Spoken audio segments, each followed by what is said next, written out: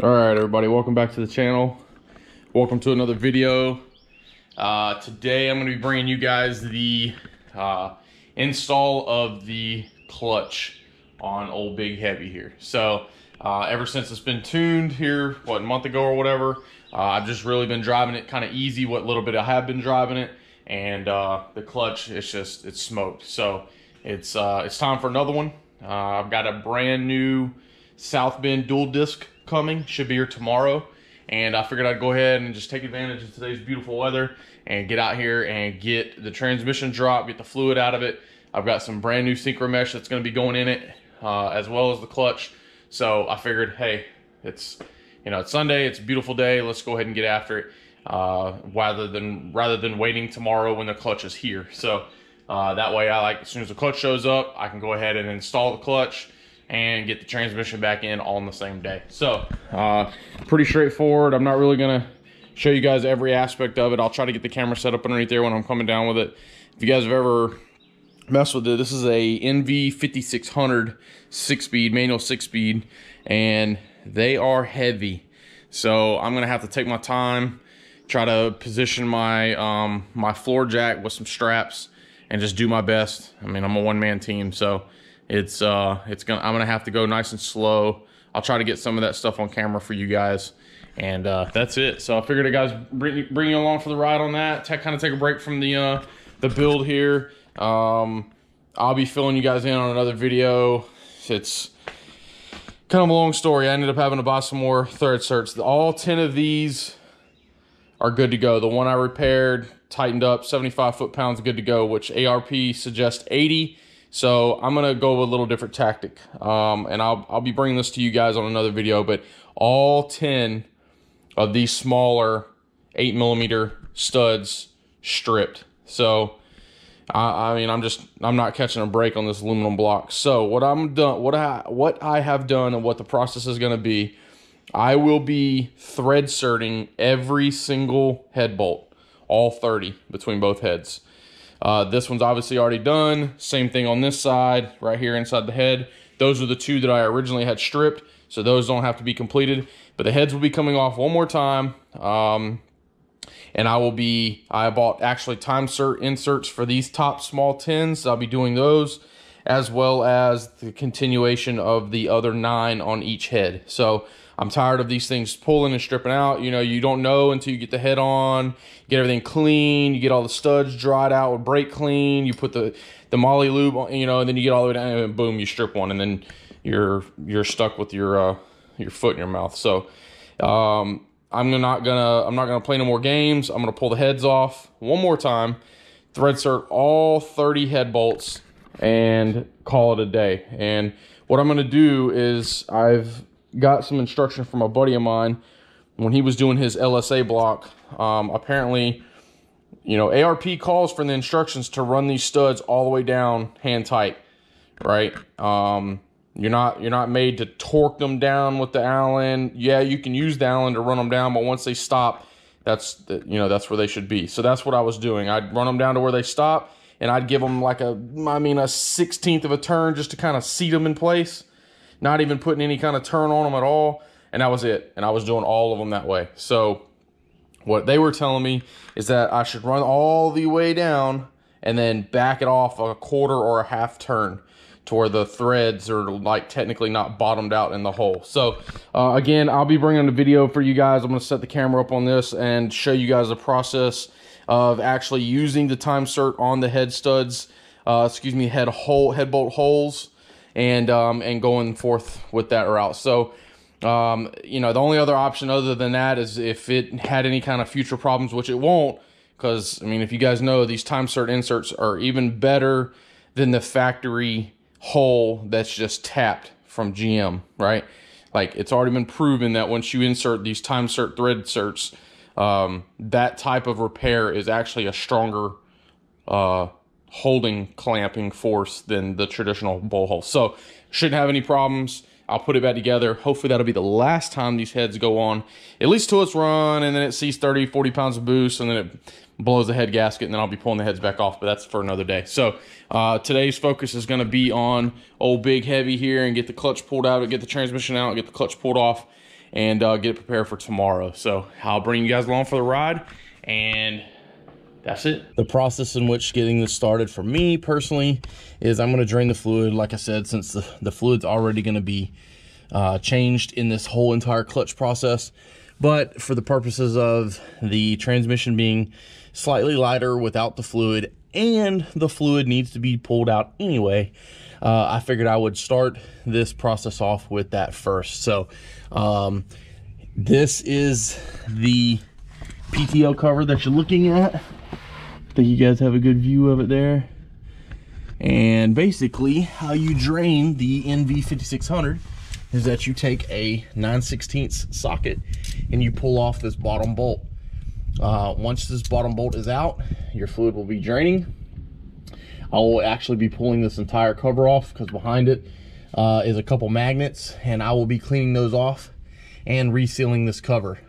This is the fill, and so that's what the process is going to be here. So let's get this broke free, get the drain pan in place, and luckily working on these trucks, really just trucks in general, especially half-ton and bigger, they're big enough and high enough to where I don't have to put this thing up on stands or anything. I just make sure the wheels are chalked nice, got the emergency brake set, and then I put cardboard down, or you know, if you have a creeper or whatever, you just slide right underneath it and get started. It's kind of nice. You know, I'm always skeptical when it comes to getting under vehicles now from a prior accident that I had with one falling on me, and I am lucky to be alive today because of that. But that's not a story for today. And let's see what this thing looks like. Oh, it actually looks like it's in decent shape, folks.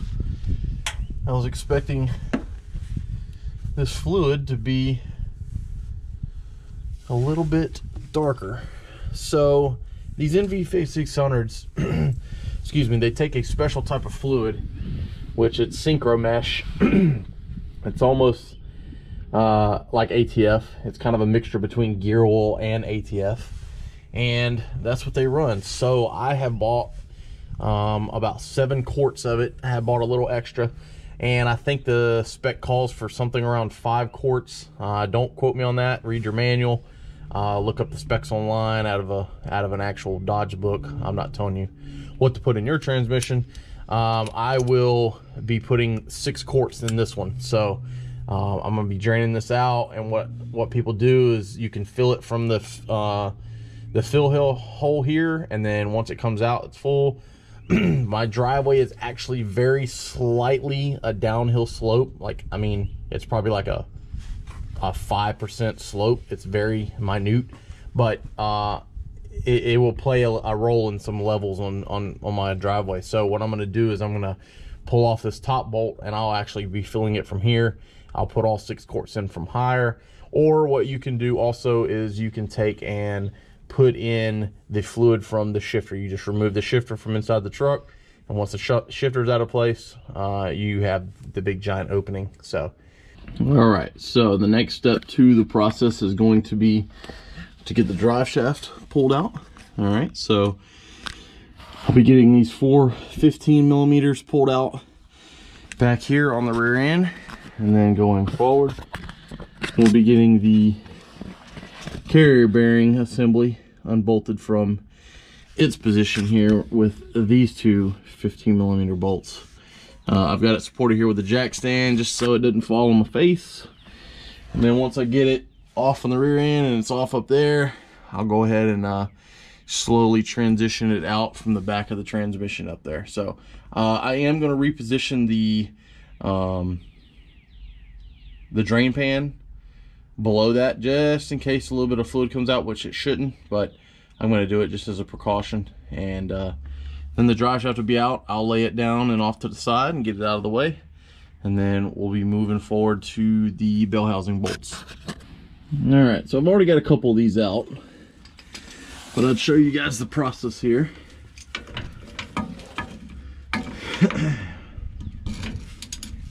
Pretty straightforward, but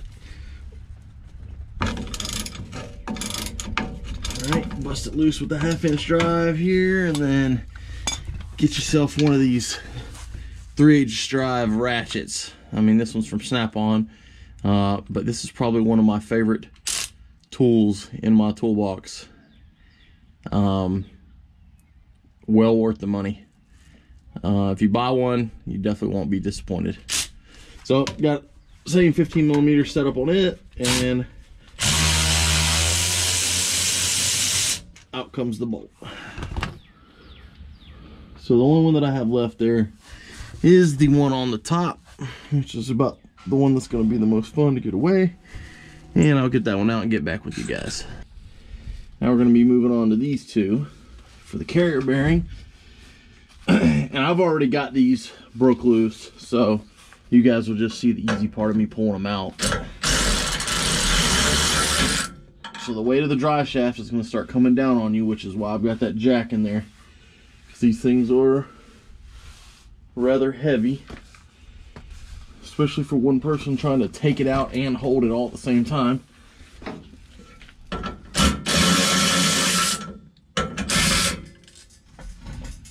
So get it there, get it on your jack stand, or hopefully you're privileged enough to where you've got a shop and a lift and you don't have to worry about this.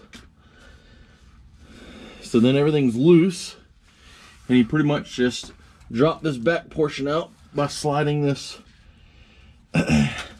forward just a hair, where you can get it separated off of the differential back here. So there you have it. It's off the rear end. The carrier bearing is unhooked, and basically the support of the drive shaft is coming from that jack stand. So drain pan is in place underneath the transmission. What we're going to do here is try to just straight muscle this thing down.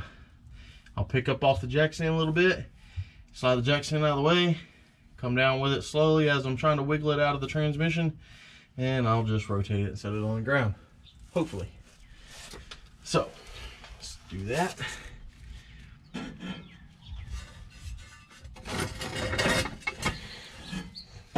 The bigger, the stronger you are here, or the more people you have,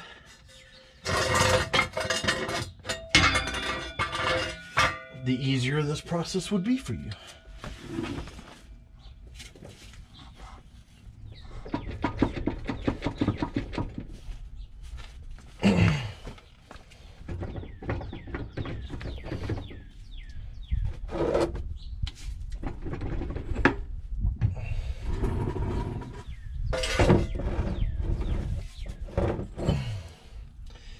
And there you have it, folks.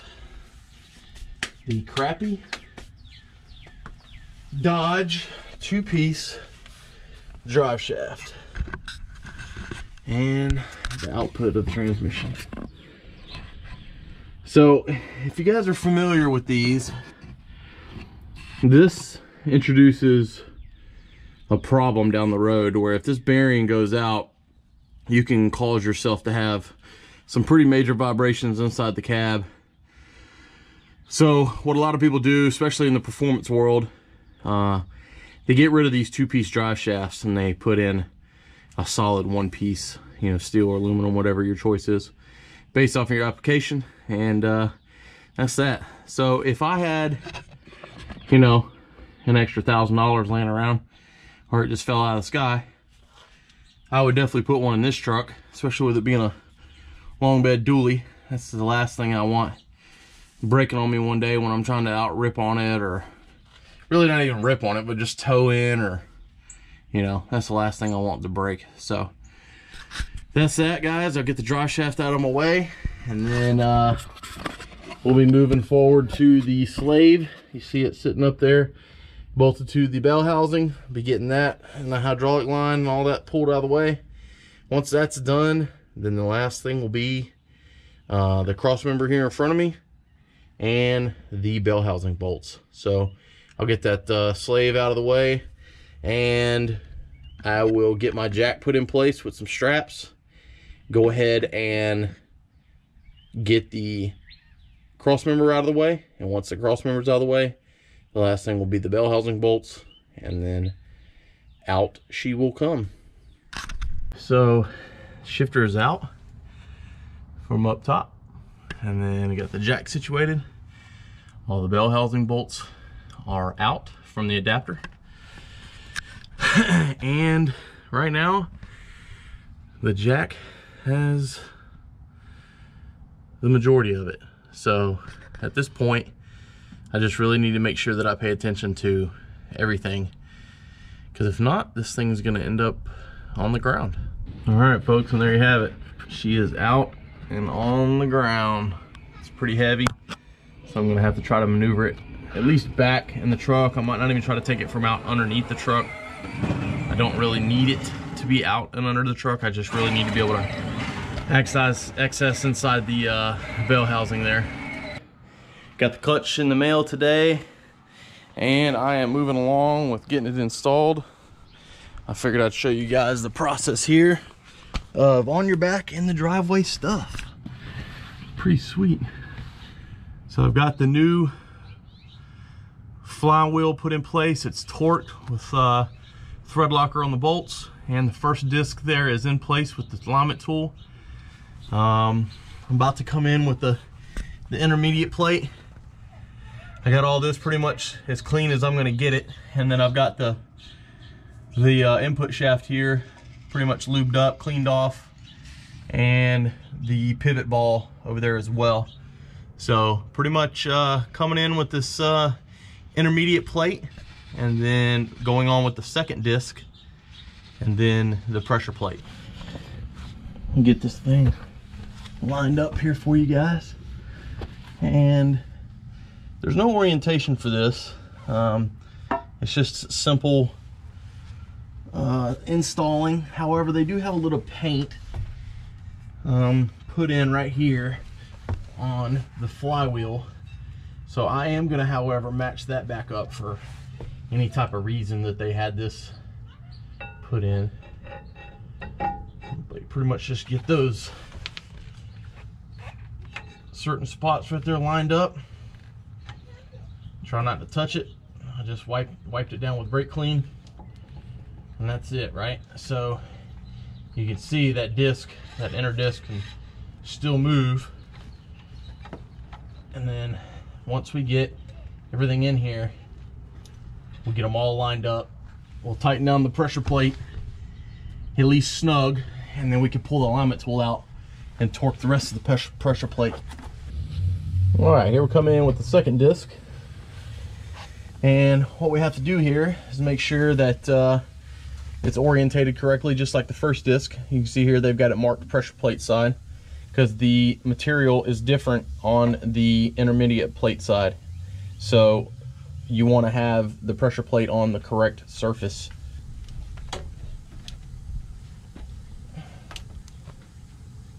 All right, so what we're gonna do at this point is I'm just gonna prep the pressure plate and get my hardware and come back under the truck and line it up and get the pressure plate put on.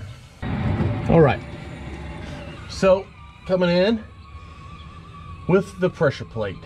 And so this is usually kind of fun because these are rather heavy in the NV5600. Got this pressure plate, feels heavier than the flywheel. So it's kind of crazy. So what we're gonna do is just kind of get it there in place. These do not require Loctite. And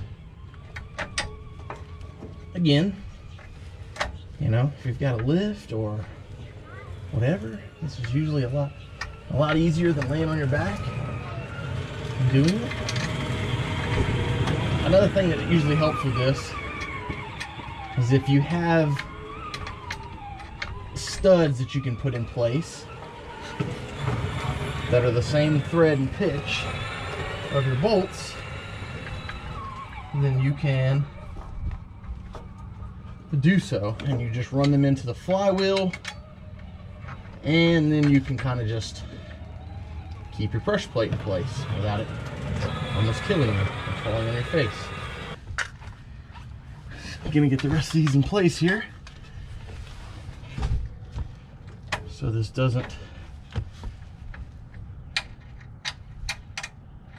fall off and hurt me.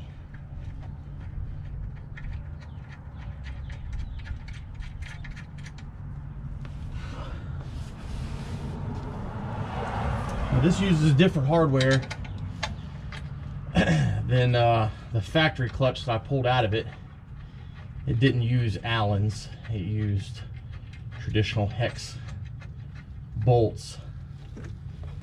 So not like that it really matters, but however, I suggest using your hardware that comes with your clutch assembly. The flywheel bolts were different.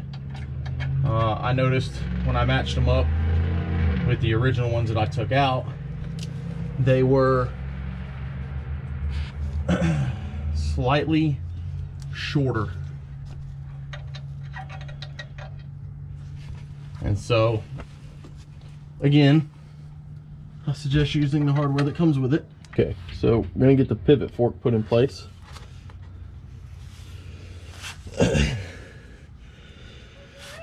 And so, what you're gonna do is you're gonna get it lined up. You're gonna have a throwout bearing already on the fork. Make sure you got it oriented correctly. If you have a OEM fork, it goes, the part number is down here where my finger's sliding. So that way, like, because these actually can be installed backwards. And then this side is for the slave cylinder. So, gonna get it put on. Get it started there. Get it seated on the fork, on the pivot. And then you have your lock. So this is a little painstaking. I'm definitely going to be all in your guys' way, but basically you're going to have this slide back, and when you slide this back, this is going to clip on the bottom side of the ball, and then this will be on the top side around the fork. All right, folks. So basically, I'm on the first test drive. And so far, so good.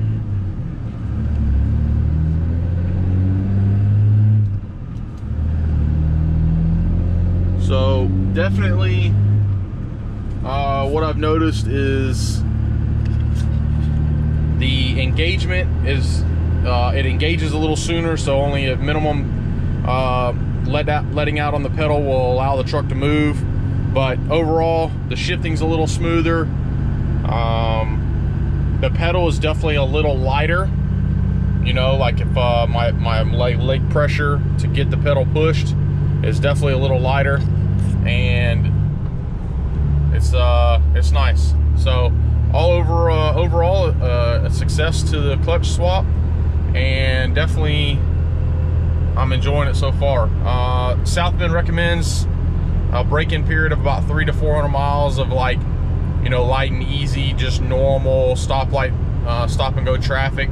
So basically what I'm gonna do is just take it easy on the truck before I try to rip in it, and just try to break the clutch in the best I can. Really, that's that, guys. I just want to touch base back with you guys to let you guys know that's what the process was, and it's pretty straightforward. So if you guys are on the fence with SouthBend's dual clutch for the NV5600, don't be. It's a good clutch so far. I've seen nothing but great reviews out of them, the guys that have already been running them. It's definitely my turn to go back now and get cleaned up, and that's it. So I appreciate it. Thanks for watching. Make sure you hit that subscribe and the like button for the channel, and we'll see you next time.